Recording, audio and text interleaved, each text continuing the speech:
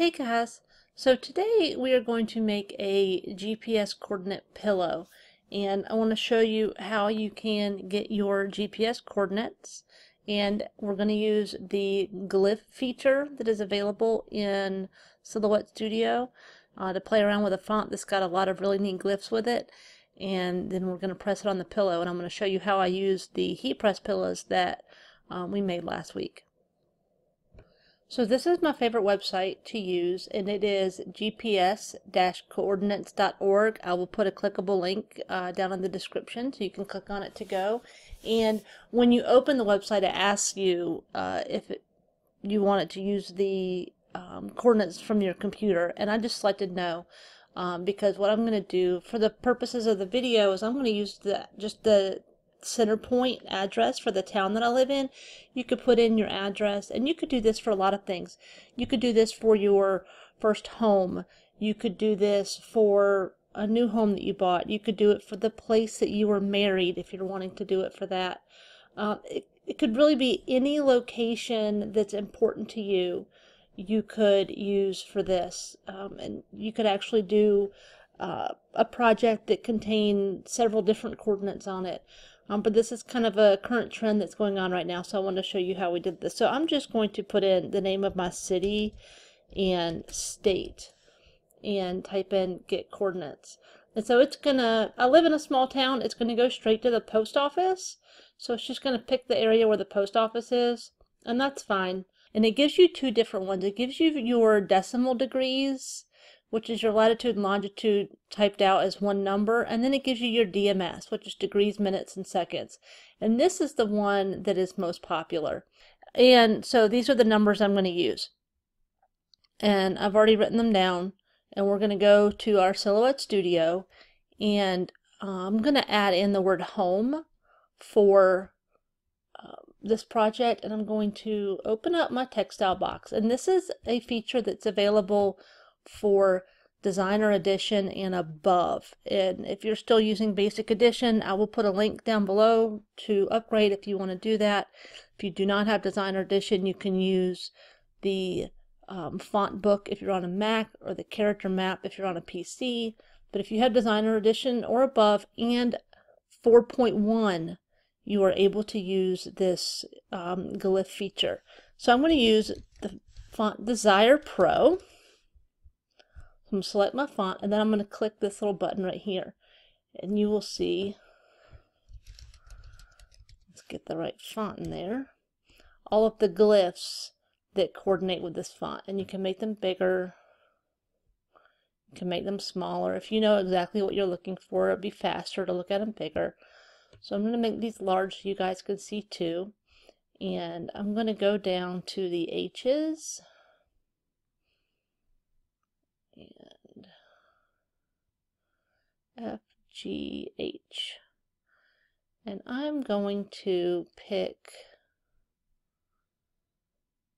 this one. So we're just going to click it, and there it goes. And then we can go down to the lowercase. And I'm going to pick, and as you can see, when you hold your mouse over it, it will enlarge it so you can see better what it looks like. Go back up to the M's. Let's do this one. And the E's. You can see that this font has a lot of really neat glyphs included with it. Let's do this one. And if you'll notice this font, let me enlarge this a little bit, that this swash kind of makes it a little heavy on the right.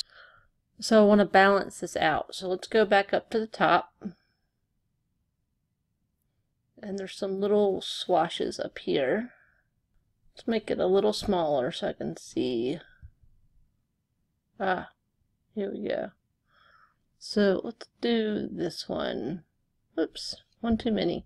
Okay, so now I've kind of balanced it out so that home's still relatively in the middle here. And again, we are working with fonts that overlap, and so you want to make sure that you are welding your text. So if we zoom in here, where these lines cross, it's going to cut. Every one of those is going to be a cut line. And so it's going to separate this M into these different pieces. So we want to make sure we have this selected, right click and weld.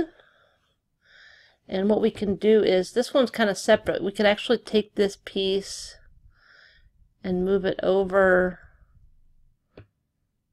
a little bit so it touches. And then we could weld that also. So then it kind of makes it one piece. Let's select everything and make it black. And then let's keep it all together, so we will group. And you could have left that little piece separate if you wanted to, however you want to do it. And then we're going to do our coordinates. So another text box. We're still here in Designer Pro. And so we are going to start with our north. We have to select it here.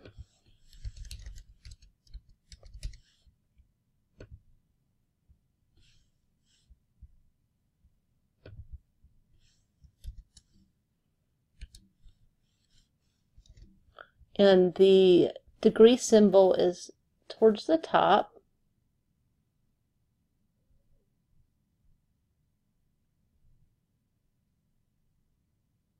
There it is. And then you can just use your keyboard for the others.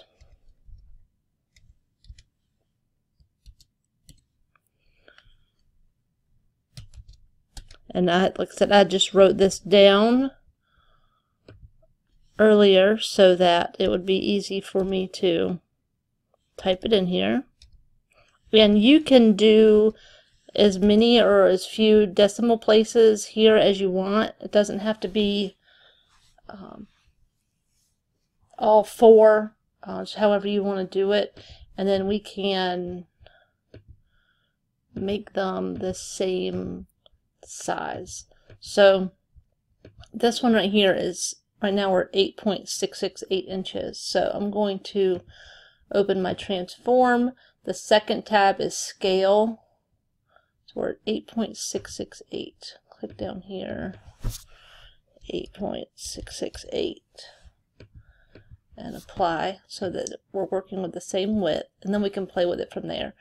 And you'll see that this text is aligned on the left, but there's a little bit of gap on the right. So you can kind of play with it. If you want to center it, it's a little more visually appealing, I think, but you could align it to the left, you can align it to the right, you can center, however you want to do that. So we are going to be putting this on a pillowcase, and the pillow is an 18-inch by 18-inch pillow cover. And on that size pillowcase, I found the ideal width of a design, width and height, is about 14 inches, because when you stuff it with the pillow stuffing, you know, it wraps around the sides, and so you don't necessarily want your design to wrap around the sides as well. So 14 inches is about where I go with this.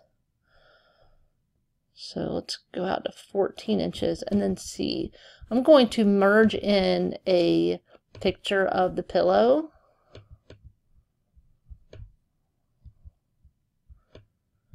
And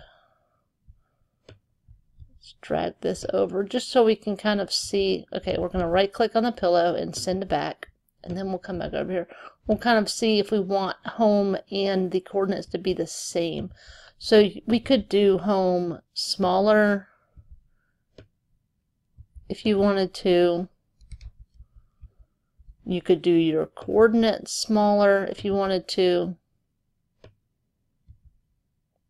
If you wanted to add more text to it, if you wanted to put like a city and state down at the bottom, or you know, anything along the lines like that. And I like them both the same size for the pillow, but that's going to give you a visual of what it's going to look like. And this is something that you could use as a mock-up. I would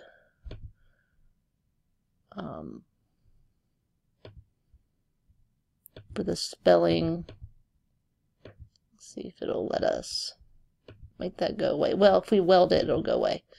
So if we weld it, that little blue squiggly line at the bottom is what I'm trying to avoid. Okay, so now you could use this as a mock-up to send to a client or a friend or whoever you wanted to say, hey, how do you think this looks, before committing to it.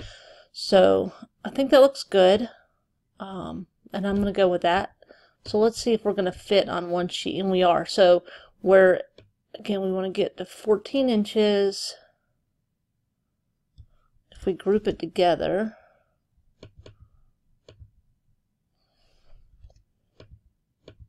we're 14, and then we're about 11.5 inches tall. So I'm going to first flip horizontal to mirror because we are working with heat transfer vinyl, and I'm going to rotate it so I can fit it in my area to cut. And so we're going to send this to the Cameo and weed it, and then we're going to press it on the pillow. Okay, so we have weeded our heat transfer vinyl, and I have my pillowcase. And I'm using my pressing pillow. The pillowcase has seams and a zipper. This one has a hidden zipper at the bottom. And if you are not using a heat press pillow, when you go to close, the zipper and those seams are going to keep it from making full contact with the area in the middle. So the pressing pillow kind of gives it something to press into. So we need to find our center mark. So we will start with folding it in half one way.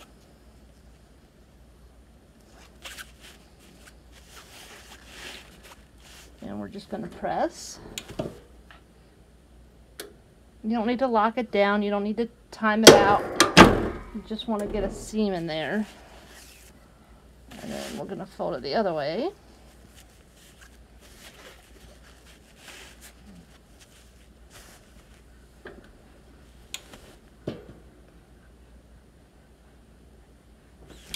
So now we have our center mark here on the pillowcase. So we want our zipper to be at the bottom.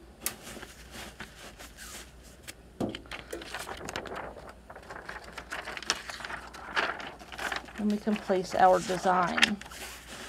And you can fold your heat transfer vinyl in half.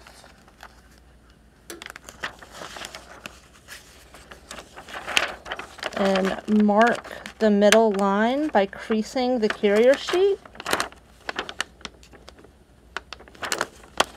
so that you know of where the middle is.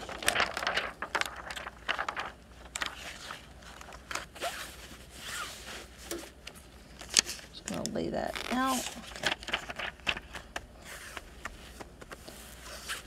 And I am using Caesar Easy Weed from 651 Vinyl. I'll put a link for that down in the description. Make sure we get it where we want it. And we do press, it's 15 seconds for 305 degrees. I'm going to press it for a few seconds. And then I'm going to remove the carrier sheet.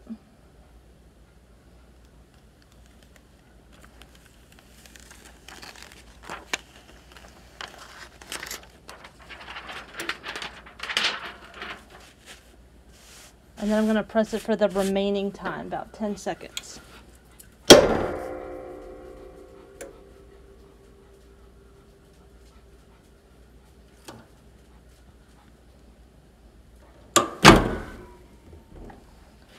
And there we go.